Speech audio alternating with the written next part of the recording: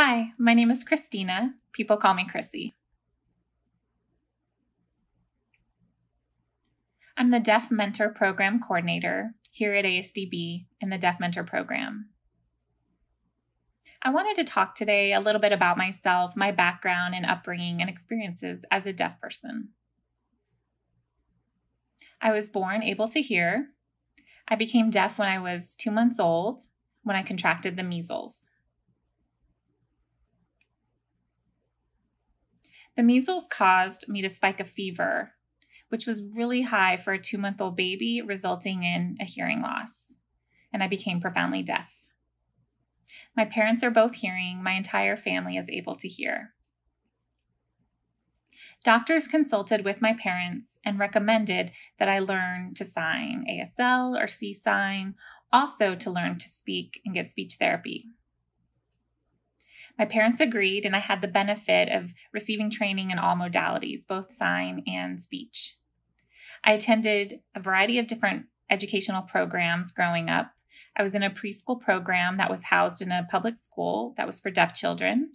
In kindergarten, I went to a public school with deaf children in a class. In elementary school, I went to a day school for the deaf. In middle school and high school, just part of high school, mostly middle school, I went to a school for the deaf. And then in high school, I was in a mainstream program where I was the only deaf individual.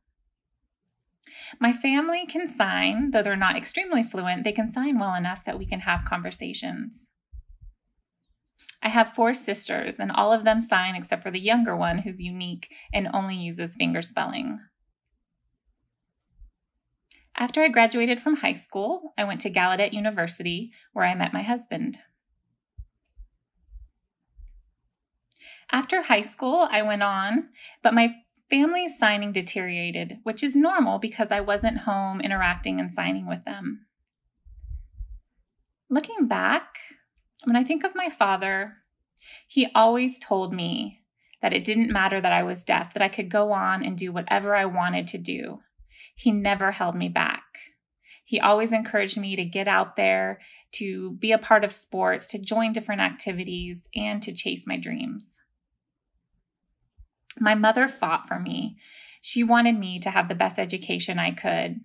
She was always with me, making sure that I was meeting age-appropriate milestones in language, education, as well as other areas. I had wonderful parents who really worked hard and supported my education and ability to grow.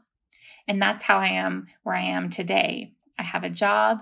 I earned a bachelor's degree in early childhood education from Gallaudet University, a master's degree in early childhood specializing in teaching adults from Walden University.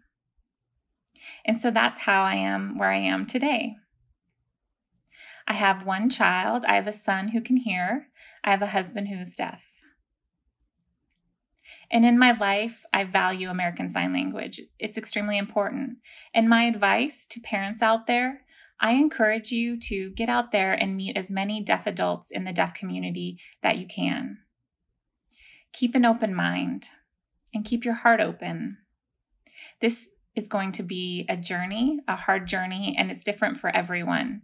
We are so excited to have you as a part of our family. We're here to support you regardless of what decisions that you make. What's important is that your child has full access to language and that they have the opportunity to acquire language for their future learning.